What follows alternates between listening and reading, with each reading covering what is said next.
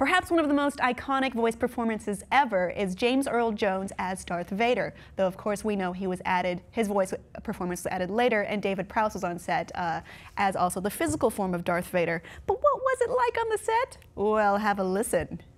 And action! Lucas had never intended to use the on-set vocal performance of David Prowse. Start tearing this ship apart piece by piece until you find those tapes. Find the passengers of this vessel. I want them alive!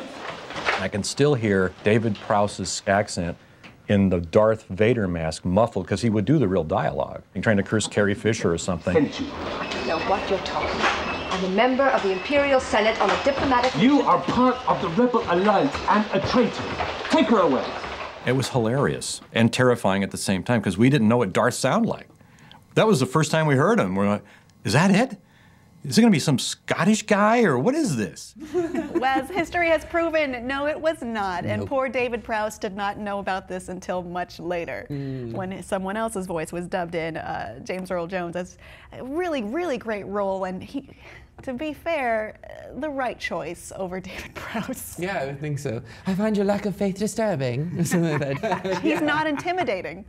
Right.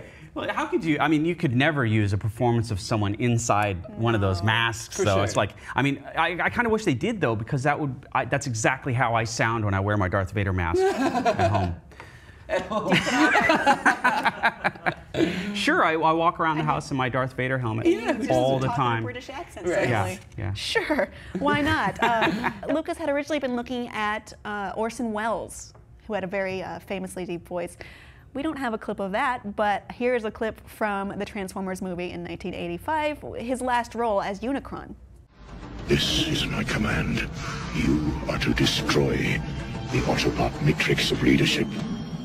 So Orson Welles famously had no idea what the hell he was doing when he was voicing that role, and he was like, I don't know, some dumb thing, whatever. And I had heard a rumor that Orson Welles was notoriously hard to work with, especially in the vocal studio. It heard. I don't know if that's true, Hearsay. though I do buy it. Yeah. You know, actors and people in public life have it kind of tough.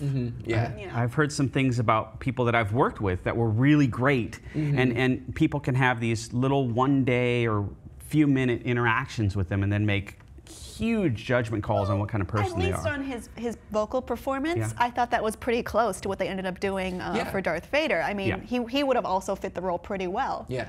But of course, there's another version of James Earl Jones' performance that was not used.